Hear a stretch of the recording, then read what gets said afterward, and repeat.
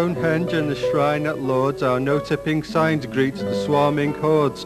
We've filled next door's wheelie bin to the top, but we keep finding more, it never stops.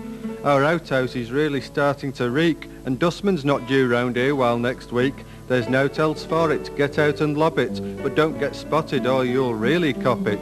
Litter buggery fines are steep these days, where there's muck there's brass, but grime never pays.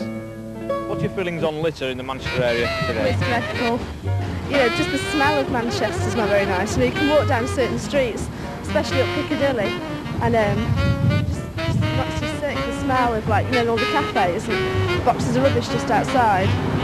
So I think, you know, I think Manchester's a lovely city and I've lived here for years, but the litter is just something you can't ignore. Provide more bins, but a lot of people just don't take any notice anyway. They throw out cars, throw it on the floor.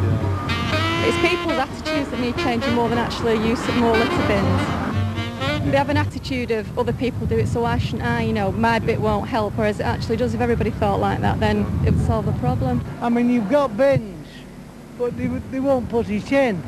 I mean, what can you do? If there's a bin about, I put it in a bin, you know. If there's no bins about, yeah, then obviously you can't put it in a bin if there's no bins about. The council is doing all it could to solve the problem, but I think unless the people themselves are conscious of the problem, nothing could be done.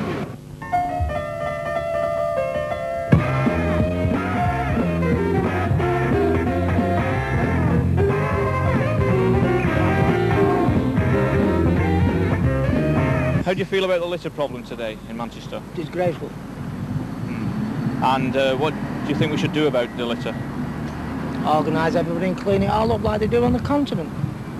You come on a Monday morning, it's just like a tip. Yeah. Do you think we could actually introduce anything like spot fines or litter patrol wardens could actually deal with that kind of thing? They'd never be out of business on here, would they? I'll tell you what they could do. These aren't dull, they could get them and clear them up. I think people should put their litter in bins. I do. If I've finished a packet of clip, I always keep it in the pocket and then when I pass the thing, do you know what I mean? I never throw it, I just don't do it. Well, there's a lot of packies, right? I mean, some of it's clean, but where there's a lot of Pakistanis, it's really, really, really bad with litter. They seem to have not much respect, do you know what I mean, for it. That's what it is, really. It's cheetah mill, do you know what I mean, I'm from. So there's a lot of Pakistanis, and that's why it's dirty up there, which it is, do you know what I mean? Well, generally, the litter problem in Manchester is dreadful, especially in not too much in the main town, but in the sort of residential areas and the outside, alongside particularly, it's disgusting. When the wind was blowing and you're driving along the street, then all the litter would like come up in front of the windscreen, and it was just dreadful. The problem of litter on our streets is everyone's. It does not belong to any particular social, economic or cultural group. Manchester City Council has invested approximately £6 million for the clearance of litter.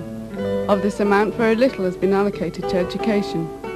According to council sources, more emphasis has been placed on enforcement by litter wardens. But how can this be effective? Surely education is the key to solving our litter problem. What do you think about the litter problem today? What's hard to know, as far as I can see.